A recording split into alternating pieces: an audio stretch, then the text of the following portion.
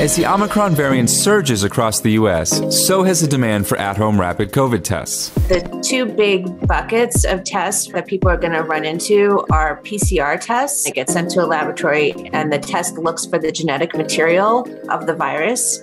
And then the other kind of test is a rapid antigen test. You get results in 15 to 30 minutes, and that's looking for proteins that the virus is making. The rapid antigen tests are very convenient for people to be able to see if they are infectious at that time. So it's a little complicated to know when you should get tested. And the CDC says still that your safest bet is about 5 days after exposure. There are concerns that with Omicron that people are going from a negative test to a positive test pretty quickly, that the virus might be replicating more quickly than previous versions. A small study showed that people, before they tested positive with rapid antigen tests, that they actually were able to transmit disease to others.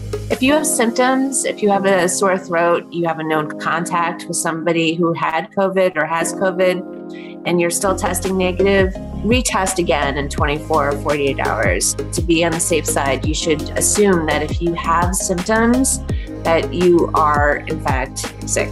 Another small study that showed, well, maybe we should be swabbing our throats or using saliva samples, that those might help you detect COVID earlier than a nasal swab.